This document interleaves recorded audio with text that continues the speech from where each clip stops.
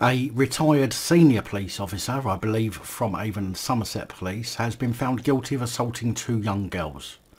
The claims are historic in that they are said to have happened decades ago, but I've not been able to find more specific dates, which could indicate if he was still a serving cop at the time. But he is said to have improperly touched the victims, but again, not a great deal of information on what he actually did.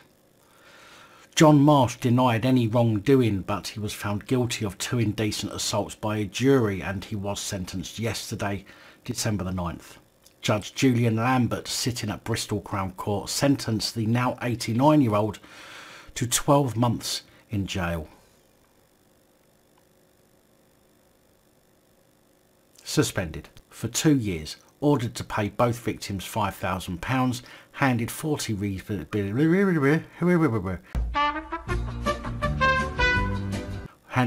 rehabilitation days and put on tag for 2 months. Handed 40 rehabilitation days and put on tag for 12 months, meaning that he can't leave his property between 9 PM and 6 AM. The system's a joke. I was on tag for growing some weed and I wasn't allowed out after 7 PM or before 8 AM. So I was on house arrest for more hours of the day than a convicted molester. The judge added, the tag will mark the seriousness of what you did. You will be reminded every day for 12 months of what you have done.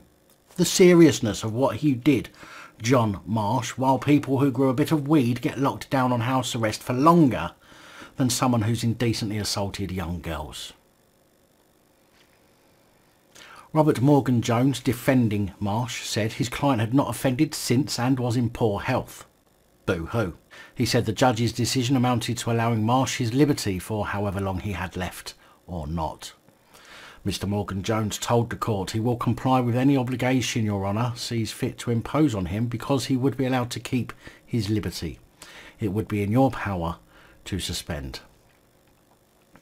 Granted, not a serving cop or even one who's recently served, but once a plod, always a plod as far as I'm concerned.